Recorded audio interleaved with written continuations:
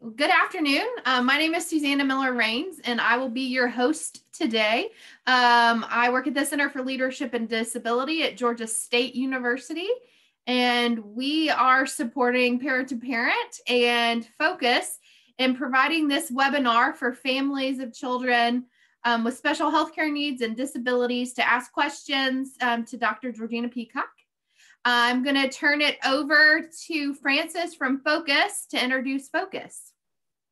Hi guys, I am Frances McBrayer and I'm the Executive Director at Focus. I just want to take a second to tell you who we are and what we do. So Focus serves children, teens, and young adults with disabilities age 0 to 29, regardless of diagnosis. And our mission is to embrace and equip families of children with disabilities to make everyday life better. You know, our big focus is on creating a community that helps us share resources, gain support, and helps us feel that we're not alone. And one of the ways that we do that is by hosting educational workshops like this one.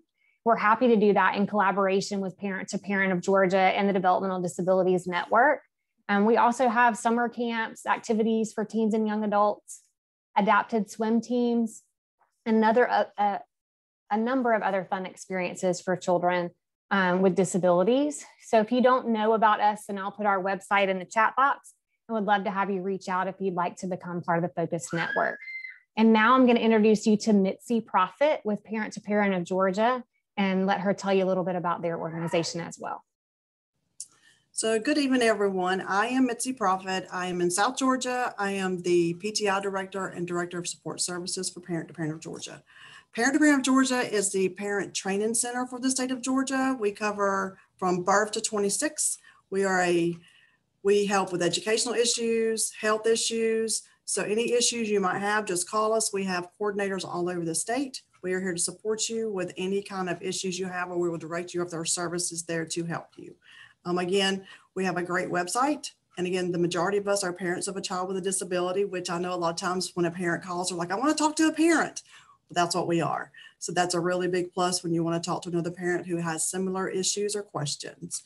So I am going to, I love always getting to introduce people. It always makes me excited. I get the pleasure to introduce Dr. Georgina Peacock.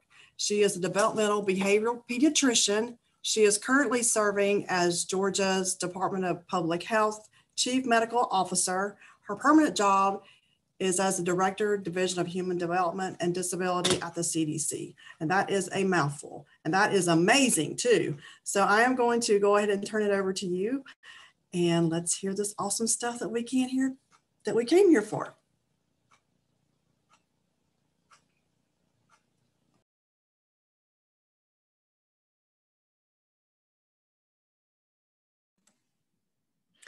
Hi there. So very delighted to be here today to share with you some information about the COVID vaccine. And really, most of what I'd like to do is answer your questions. So I'm going to give a few introductory remarks, and then we have some questions that were already submitted that Susanna is going to walk us through. And then, of course, I think if you have other questions, maybe you can post them in the chat. Is that right, Susanna? Yes, so if you have questions, go on and put them in the chat and we will make sure they get answered. And okay. If you need closed captioning services, I forgot to say this at the beginning, we have that available, and we do have an ASL interpreter. You can pin ASL interpreter Paula to your screen if you need that. Okay, perfect. So with that, why don't we go to the next slide? So I'm going to provide you, I just sort of talked about that already, but give you an introduction, talk about the vaccine, talk about what we know about children and the vaccine, some safety and efficacy information, and then we'll go to question and answer. Next slide. Next slide. So what do we know about COVID-19? As you know, COVID-19 is a very new illness or disease to us. We've been experiencing it for about a year and a half, but we're still learning a lot. But what we do know is that infection with the SARS-CoV-2 virus causes COVID-19 illness. And the illness can range from very mild or asymptomatic symptoms to severe illness and death. And we don't know, we can't predict how SARS-CoV-2 will affect each person. And so that's why it's important to think about the preventive measures that we're going to talk about. We do know that certain people do have a higher likelihood of becoming severely ill.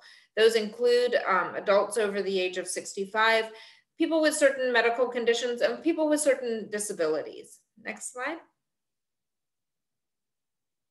So how do we prevent COVID-19? I think that almost all of you will know these things, but I want you to just look at this list today. Getting that COVID vaccine is probably the best way to prevent COVID-19. You also can wear a mask that covers your nose and mouth, stay socially distanced or physically distanced from others about 2 arm lengths apart, washing hands often with soap and water, using hand sanitizer, avoiding touching your nose, mouth, and eyes with unwashed hands, which I know can be sometimes difficult if you're wearing a mask. I know that I find myself touching my mask at times. And then cleaning and disinfecting frequently touched surfaces daily. Next slide. So now some information about the vaccine. So as I said, getting vaccinated can prevent you from getting sick with COVID-19. In rare cases, people may get mild symptoms from COVID after they're fully vaccinated, but COVID-19 vaccine is very, very good at preventing severe illness and death. And I'm sure that you've been hearing in the news the last couple of days, there's been studies that show that the people that are hospitalized in the ICUs, that are severely ill in the hospitals with COVID-19 are those by and large who have not been vaccinated. There are questions about whether or not if you've had COVID-19, should you still get vaccinated? Yes, you should, because we don't know how long that immunity lasts. And so it's very important that even if you had COVID-19, getting the COVID vaccine is important. The COVID vaccine is not you're not injecting the virus into you. A COVID vaccine is meant to help your body react so that when it does see the virus, that you have an immune reaction and you don't get infected with COVID-19. So COVID vaccines cannot give you COVID-19. And finally, COVID vaccines will not make you test positive on one of those tests. So on the rapid test that you get, whether it's a rapid antigen test or the PCR test, those are the ones that many of you may have had, but that you might go through a drive-through to get, or you might go get tested in a doctor's office. You're not going to test positive on one of those because you were vaccinated. Next slide. So what happened before the COVID vaccines were released? They went through the same type of clinical trials that other vaccines go through. So they first go through clinical trials with the pharmaceutical companies. When the pharmaceutical company then decides that they have enough data, enough clinical data to show that the vaccine is safe and effective, they submit all of that information to the FDA. The FDA then takes all of that information, they look at the safety data from the clinical trials, they reanalyze it. So the scientists relook at the data, reanalyze it, and make a recommendation. Then it moves to the CDC, and the CDC has an advisory committee called the Advisory Committee on Immunization Practices, or ACIP. ACIP scientists do the same thing. They look at the safety data and then they make recommendations for use. And so this has happened now in the United States with Pfizer, with Moderna, or Pfizer BioNTech, Moderna, and the Johnson & Johnson Janssen vaccine.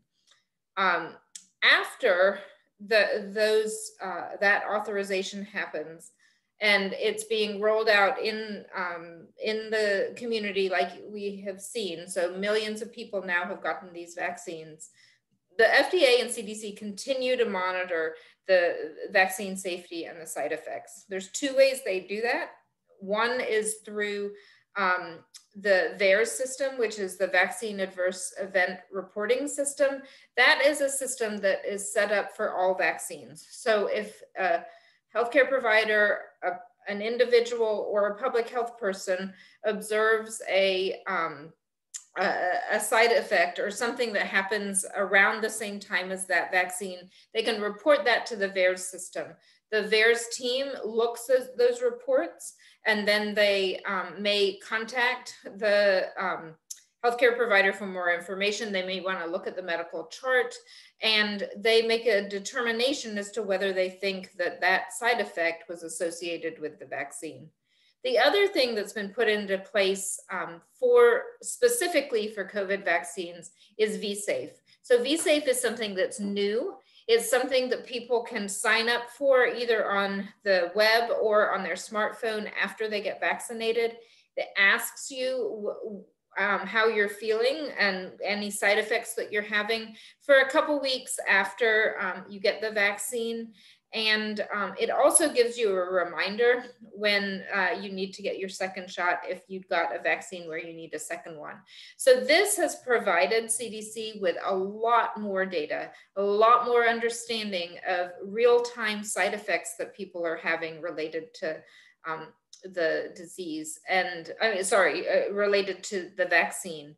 And these are the systems that are in place that, and we can talk about this a little later, that helped us notice that with Johnson & Johnson, in very rare cases, blood clots can occur.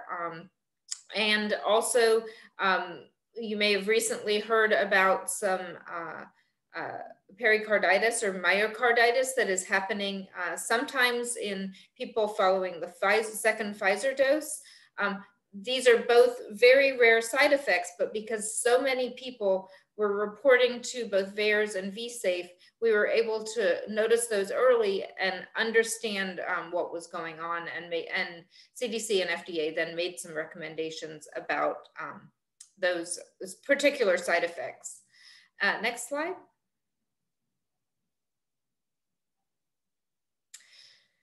So, COVID vaccination is really the best way to build protection. When you've had the COVID disease, so when you've been sick with COVID, you may get some natural protection or immunity. We don't know how long that protection lasts. And we also know that the risk of severe illness and death from COVID-19 far outweighs any benefits from natural immunity. So you don't want to go out and just get COVID-19 from somebody who is sick. It's much better to be vaccinated to protect yourself as opposed to trying to get natural immunity. Next slide. So what should you do before you get vaccinated? Learn about COVID vaccines, listen to informational sessions like this, ask questions, ask your friends about the side effects they may have had, ask your healthcare providers if you have particular questions, and learn as much as you can so that you feel informed when you're going to get that COVID vaccine. During the vaccination, you will get a fact sheet, or you will have been given access to get a fact sheet. So in some cases, people are providing that electronically. You can always ask for a paper copy of that when you go to get your vaccine. And you'll receive a vaccination record card. It's really important that you keep that. Your vaccination is recorded in a vaccine registry. For public health purposes, so that people, so that there's a record of that vaccination. However, I think it's really important to keep that vaccination record card and bring it back to your next vaccination if you're getting a 2-dose vaccination. A lot of people, if they have a phone, take a picture of their vaccination record card so that they have that in case they lose it. It has important information on it, such as when you got it, where you got it, and the lot number of that vaccine. And afterwards, some people do have some side effects. The most common side effects are pain in the arm. You may get some headaches, some fever, some muscle aches. Typically that lasts about 24 to 48 hours. If you do get those side effects, most people don't get side effects. I'd encourage you to enroll in VSafe so that you can report the side effects or health concerns you may be having, because that helps us understand what's happening to the millions of people who are vaccinated. And then continue to use the measures to protect yourself. You're not fully vaccinated until 2 weeks after your second dose, if it's Pfizer or Moderna, and 2 weeks after that, 1 dose if you get the Johnson & Johnson Janssen vaccine. Once you're fully vaccinated, CDC recommends that you don't need to wear a mask anymore. And so that's 2 weeks after you get you're fully vaccinated. Next slide. So what do we know about children with developmental disabilities during the COVID-19 pandemic? Well, we know that children with developmental disabilities or disabilities in general do have greater healthcare needs. So they typically can have more asthma. We do see higher obesity rates in certain disabilities. We do see, more need or use of the healthcare system. We see a lot of reliance on community-based services. Those may be therapy services, they may be other kinds of social services, and then mental health concerns. We know that there are higher numbers of co-occurring mental health conditions in people or children with disabilities. And we also know that there have been,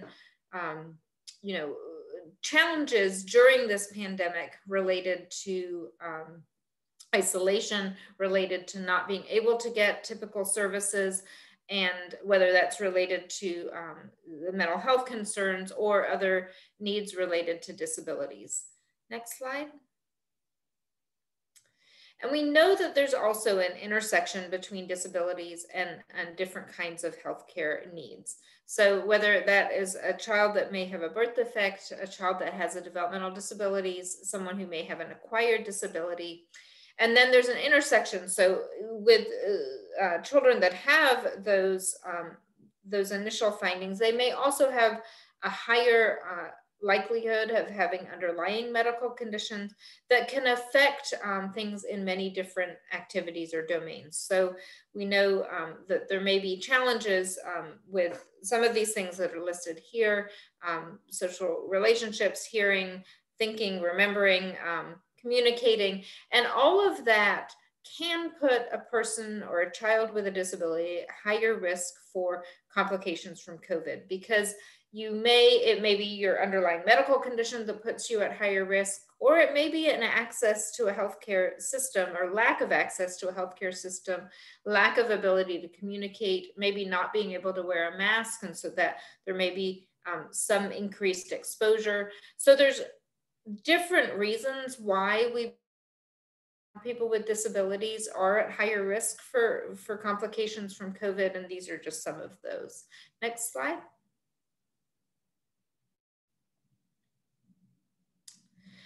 And then there have been studies, and I will say that these studies are not in children with intellectual and developmental disabilities. The data that we have and that's been published, and you'll see this publication at the bottom, is about adults with intellectual and developmental disabilities.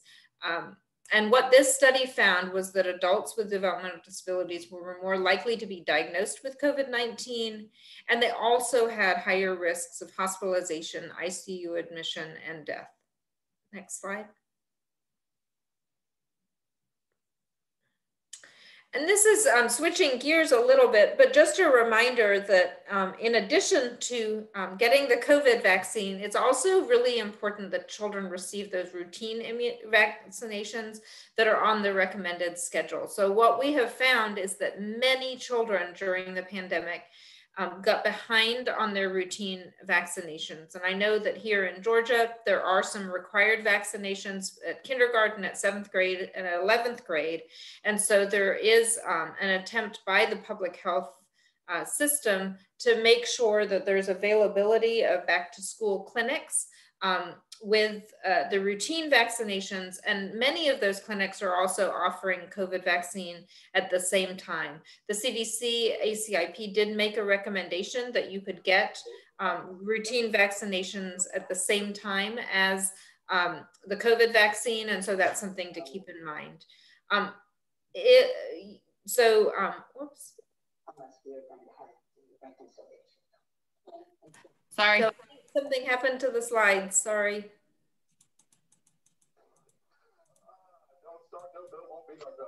Okay.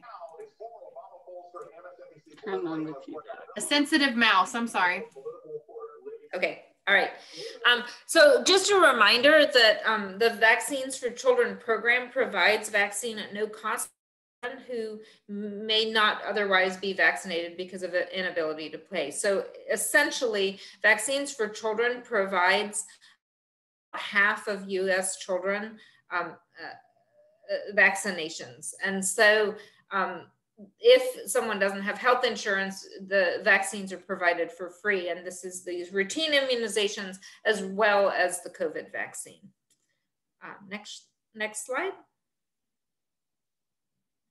So I did want to include, and this is kind of a busy slide, and I'm not going to talk about all of it, but I did want you to see the 4 different vaccines that are in different stages of clinical development and where the current status is related to children. So there is, well, children and adults. So in the BioNTech, Pfizer, and Moderna vaccines, those are 2 doses of vaccine. They're both approved under emergency use authorization. I just noticed there's an error in this slide. So the Pfizer BioNTech is for approved for 12 years up, and Moderna is still 18 and up. Janssen is approved as a 1 dose for 18 and up. And then the AstraZeneca is still in its phase 3 of its clinical trial. So it does not have any authorization here in the United States other than, you know, I mean, people may be on clinical trials, but it's not approved for emergency use right now. There have been studies that have been done in children, both for the Pfizer BioNTech and the Moderna. We expect that there will be enough clinical data that the companies will be able to submit that probably in early fall. And we're expecting that that will probably go down to about the age of 2. We never know exactly until the pharmaceutical company submits their information. And it's dependent on what their clinical trials show. But some of the things that they're looking at when they're doing these clinical trials as they're going down in age is they're looking to see, for example, should a child get the same dose as an adult, or should they get a smaller amount and they can still get that immune reaction? And so they look at sort of different characteristics of the vaccine as well as safety and efficacy. Next slide.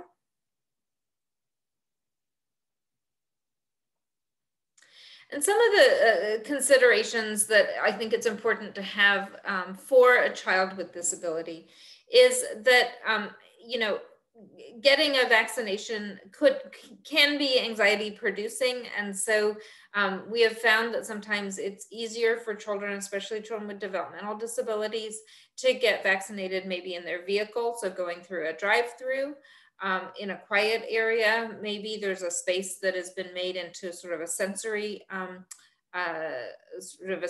room or something like that. Having trained providers is really important, and I would encourage you to, you know, maybe ask, does your pediatric provider, your pediatrician, your family practice provider have the vaccine? Because they are experienced with providing vaccinations to children.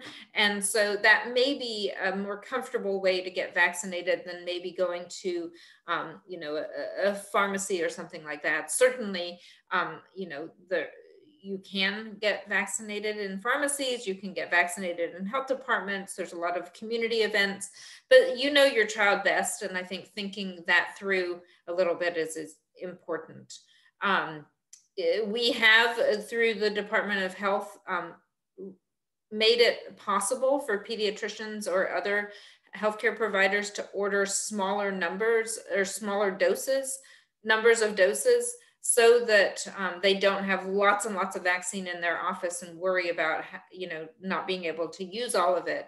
So we have tried to make that available so that children can get vaccinated in their healthcare provider office, if that is something that the healthcare provider is willing to offer and that families do want. Next slide.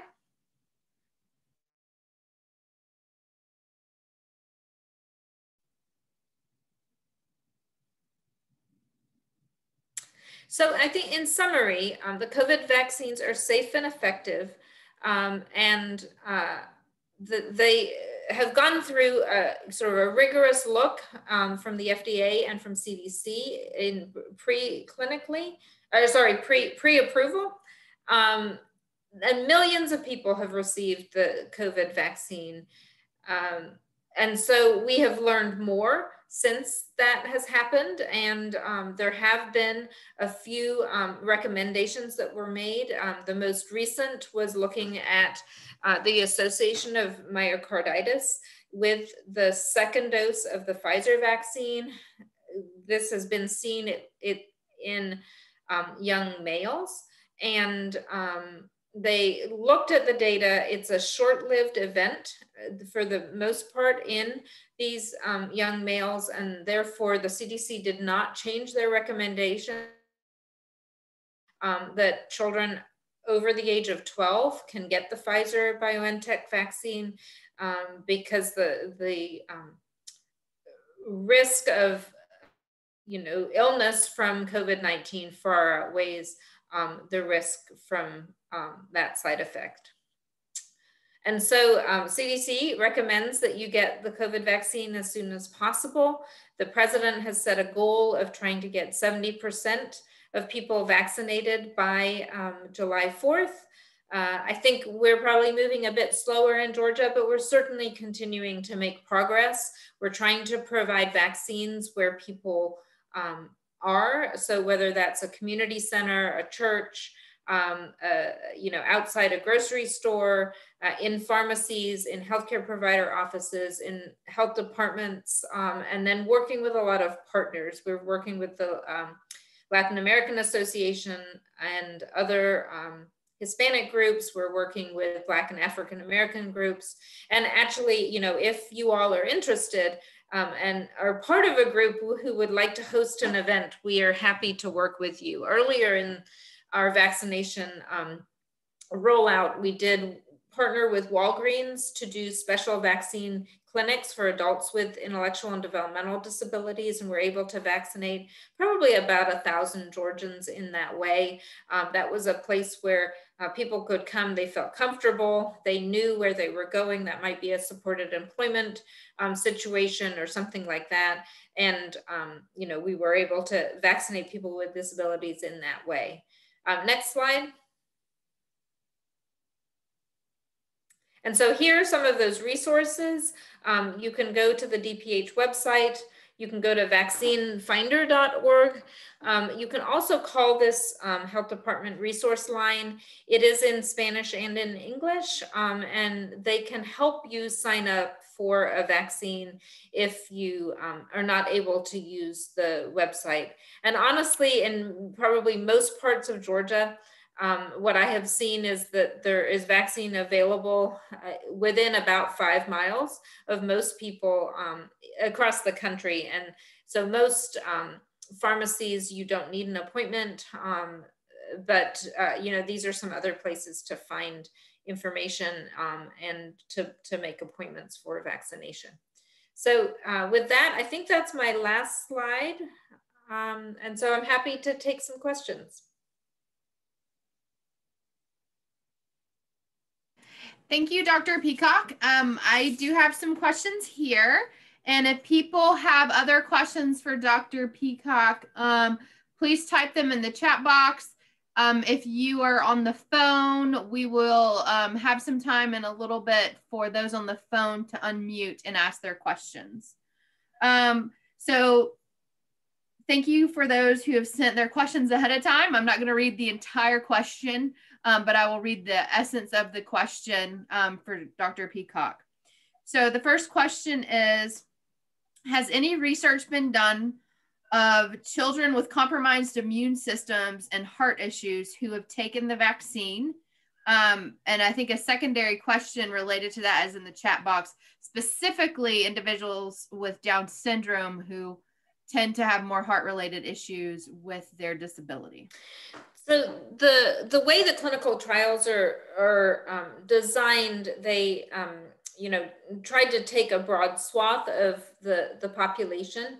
I don't have the details on exactly who was included in clinical trials. That's more in the NIH's sort of wheelhouse. And so I think the NIH would be a good place to get some more information on exactly who was included. What we know about immune systems is that there have been we know more right now about adults than we do about children because more adults have gotten the vaccine. But what we have seen is that some people with compromised immune systems don't react to the vaccine as well. So they're not as protected after they get the vaccine.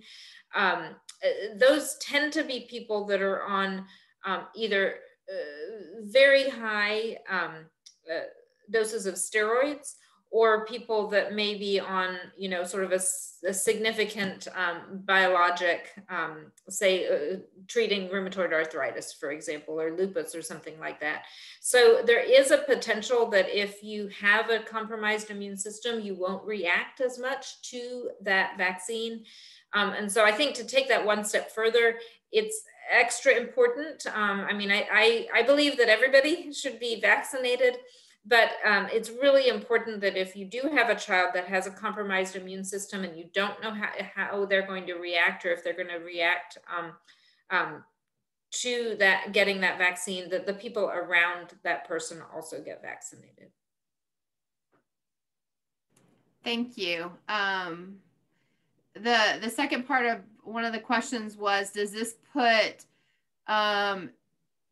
our kiddos an increased risk for severe side effects? So if they're immune compromised and they're not having the same kind of reactions? It shouldn't put them at increased risk for severe side effects. So the side effects, the majority of people have fairly mild side effects. So they have either no side effect, or they have pain in their arm is the most common side effect.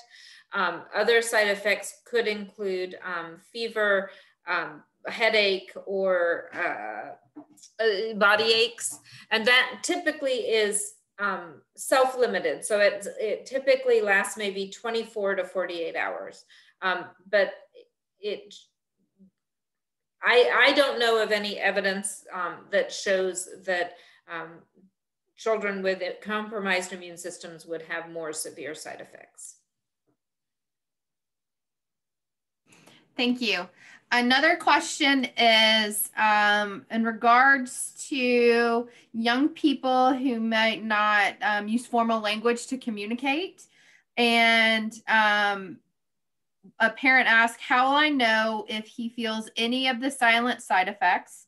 My son with autism may not be able to communicate problems or side effects from the vaccine, and I want to know what I should be looking for. So I think, I said earlier, you all know your children best. And so I think, similar to, say, when a child might have a tooth abscess, or they might have some other kind of an ear infection, something like that.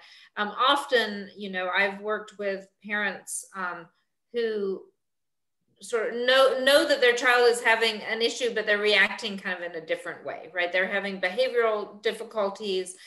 They may be more angry. They may be sleeping more, something like that. And so, if after your child gets the vaccine, they're acting differently, then that could be a side effect. Like I said, those side effects typically last 12 to 24 hours. So it's not going to be a long time that you would expect to see changes. So if someone got a vaccine and then they're still having sort of differences, you know, a number of days later, it's probably not due to that vaccine. The other thing, you know, I mean, if a child gets a fever, I would treat that fever. So, you know, fevers you don't feel good when you get a fever. And that can also, in some children with developmental disabilities, increase behavioral issues. It can increase seizures in some cases. So you want to treat a fever if someone does get that fever, like you would normally if if a child got a fever from a respiratory illness or something like that. So another question was in relationship to epilepsy. Do you know if there's any information out there on possible side effects of the vaccine with children with epilepsy? I've not seen specific information related to children with epilepsy. Again, because fevers can decrease your seizure threshold, it would be important if you have a child with epilepsy that if a child is having a seizure, or even if they're having pain in their arm, that could be treated well with a antipyretic, sort of like ibuprofen or Tylenol, to go ahead and treat that so that the child doesn't have a high fever that might precipitate a seizure. Thank you. So we've had this come up a couple of times. So is the vaccine recommended for children that meet the age requirement but are still smaller for their age? So that's a good question. It is an age-based recommendation. So the recommendation is for the Pfizer BioNTech is 12 years and older. We expect that there will be a recommendation for Moderna coming soon. And if your child is very, very small, so significantly smaller than a typical 12-year-old, I'd have a conversation with your healthcare provider about that to see whether it makes sense to go ahead and give that vaccine, or wait until there's more information about children who weigh less. But that's really a sort of a clinical one-on-one decision. The actual recommendation is that children over the age of 12 can get the vaccine. So we have another question that says, my son is 19 months old. He has a couple of different disabilities. Why can't babies be protected with a vaccine? So I guess under 2, thinking about that piece. Yeah, and they may, we don't know exactly where the next cutoff is going to be. So when Pfizer actually first was approved back in December, no one knew that they were going to say it was 16 and above. They thought they were going to say 18, but there was enough data there, enough clinical data to make the recommendation 16, which meant we could protect people, that age group faster. And so we don't know exactly what the recommendation will be this fall. The goal is, to go as low as the data allows us to make a recommendation for safety and efficacy. What I would do is, if your 19-month-old does have significant challenges and health conditions, make sure that everybody that is in the vicinity of that child, so the loved ones around that child, are all vaccinated. Thank you. Here's another question. My son has a rare genetic disorder and he had a reaction to the pertussis vaccine. And they want further research indicates that aggravation to the nervous system could cause a reoccurrence of seizures. Is this something I should worry about when deciding whether or not to give my 12-year-old the COVID vaccine? Yeah, I would talk to your neurologist about that. It's a very sort of specific situation, and I think the best thing to do would be to talk to somebody who is very experienced with epilepsy and with seizures to help you make that decision. what kind of effects will the COVID-19 vaccine possibly have on a child with autism? A 2-year-old is what the actual question says. Okay, so right now, it's not recommended for 2-year-olds. So right now, only people 12 years and older can get the Pfizer-BioNTech vaccine. We don't have any reason to believe that it would affect a child with autism differently than any other children, and believe that getting the COVID vaccine is protective against getting severe illness from COVID, which is important. While not many children get severe illness, so by and large, the people who are most severely affected by COVID illness are people over 65. We do know that children can get severe illness from COVID, and we know that the children that get COVID, these more severe symptoms from COVID, have certain underlying conditions, including asthma, obesity, and medically complex conditions, which some children with disabilities fit into that. So those are the children that are at highest risk for complications from COVID. So. All right, thank you. All right, we have in the chat box, you mentioned people that will be around our children should be vaccinated. But if we choose not to vaccinate yet, but school doesn't offer virtual options, we will be in a tough spot because we won't know who in the classroom has in fact received the vaccine. Is that something that the Department of Health or another department will somehow make available, or will we basically have to choose to keep them home to protect them? So I think, there is sort of an evaluation of risk, and the recommendation is that people who are not vaccinated should wear masks. Obviously, that is based on the honor system. So we in most cases, employers and schools and other places are not requiring people to say whether they're vaccinated or not. I will say colleges, interestingly, many colleges are saying that they will require that for college students in the fall. I do know that some employers are not hiring new hires who are not vaccinated. So I read that Delta, for example, is not hiring anyone, new employees that are not vaccinated. So there may be employers that are doing that. I don't think that schools will do that in the state of Georgia. So it does put people in a tough spot. It puts people in a tough spot. I think that the safest thing, if you're going to be around others, is to get vaccinated, because we know that it's very effective. So it's 94% effective at keeping you from having severe complications and being hospitalized or dying from COVID. Thank you. Does anyone else have a question for Dr. Peacock?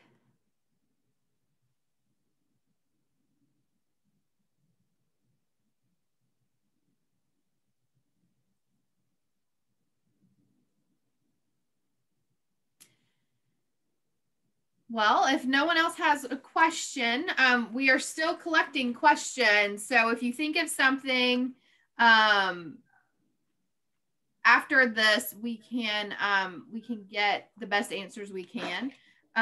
We've got a Gmail account, gaddcovid19@gmail.com. We have another question that came in. So I was going to say, there have been some questions about Down syndrome. And one thing that I can look into, and maybe I can pass it back through you, Susanna, is there is a Down syndrome consortium that does a lot of research. And in fact, they published fairly early on some information that said that people with Down syndrome are at higher risk for complications from COVID. I suspect that that group is also looking at people who have Down syndrome that are vaccinated. And so I will look and see if they have done that and published any of that information. I don't know, but that they're a fairly active research consortium that might be able to provide us some additional information.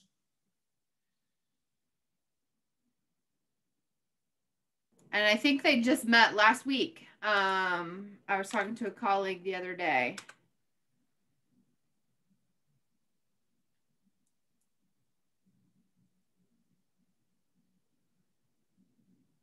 Does anyone else have any questions? Yes, I have a question. Okay. This is Anne-Marie. Yes, I would like Dr. Peacock to go back to the list of the children who are most exposed to the virus than children with disability. My son is 21 and we're planning to travel to Africa next month. Okay, is it safe for him to travel out of the United States or not?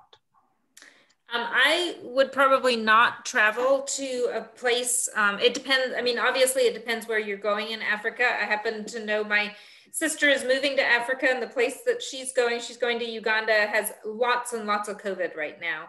And in fact, they're under a lockdown. But, you know, so I think that saying that, I think the first thing to do is look at how much COVID is there. I think I would be vaccinated before I went, because vaccination does reduce your risk for hospitalization and death. And in many parts of Africa, not everywhere, but many parts of Africa, there's not as great an access to you know, ICU care and things like that. And so I think your best protection would be to be vaccinated. I would also see how much COVID is in that area, because that might significantly affect, you know, your ability to move around and quarantine and things like that. Also, if you are going out of the country, it's important to know what the requirements are of the country that you're going into. They may require you to provide some evidence of vaccination or have to quarantine for 14 days. And so looking at the requirements of the country you're going to is really important as well. Okay, thank you. Thank you, Anne-Marie. Does anyone else have a question for Dr. Peacock? Just so you know, the Down Syndrome Medical Interest Group, I put a link to their COVID-19 page in the chat as well. So if we are afraid to vaccinate them now, do you anticipate a certain window of time that more data will be available so that we can reevaluate? So there's more data every day because more people are being vaccinated every day. I think I last looked, I may not. There are millions of people. It's over 150 million people have been vaccinated, and so that's all information that allows us to understand the vaccine better. You know, what's I think important to understand is that we're racing against time a little bit because as people are not, while people are not vaccinated, the COVID virus is able to, or SARS-CoV-2 is able to circulate more.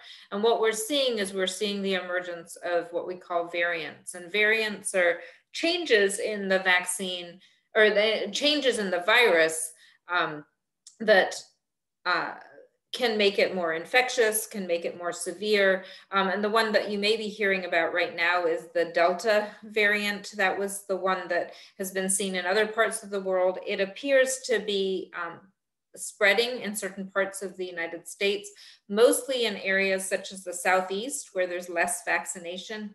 And what we need to have happen is we need to suppress that because we don't want a different variant to appear that the vaccine isn't as good at protecting against. So the Delta variant, what we know, just to give you a comparison, so the other variants that we had, I think there was an Alpha variant that we had, and if you got the Pfizer vaccine, if you got one dose, it was about 50% effective against that first dose. Once you had 2 doses, about 95%. With the Delta variant, it's 30% effective after 1 dose. And then if you get 2 doses of the Pfizer, you're back at 94%. And so we know that the Delta variant is, can spread more easily. We're seeing it spread. And what we don't want is other variants to start appearing, so that we don't have a vaccine to protect against. I don't know if that answers the question. Thank you. I know that one of the issues that we've talked about is that disability identity isn't being captured in some of these places. Is there anywhere that there's research or that disability is being captured, so we will know if someone has epilepsy or Down syndrome? There is. So there are 2 large national vaccine surveys, the National Immunization Survey and something called the Pulse Survey. I don't know what Pulse stands for. Both of those surveys are surveys that are used in the vaccination world to understand lots of different vaccines. For the first time ever, they include questions about disability. And we should have that data probably in the next month to 6 weeks, and we'll be able to put some of that information out. Thank you. So we have a question again, and so if you could address briefly again why at this point babies can't be vaccinated.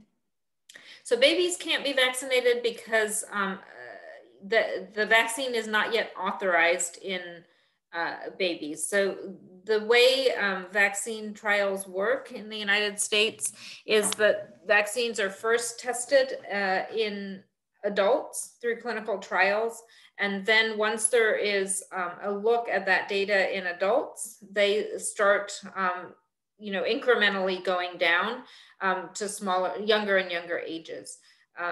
And part of the reason for that is that there needs to be more things looked at when you're vaccinating children, such as the dose. Do you need the same dose? Do you need a smaller dose than an adult? And so, and frankly, we're just more careful with children. So the trials are first done in adults and then extended down. So we do anticipate that eventually these vaccines will be approved in babies or infants. We're just not there yet. Thank you. All right, we have a couple more minutes. Does anyone else have a question for Dr. Peacock?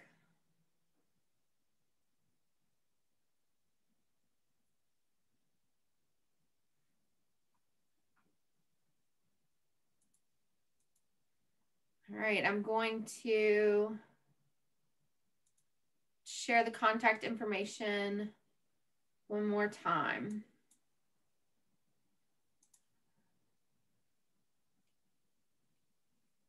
Well, I had it up and I deleted it, or I took it down.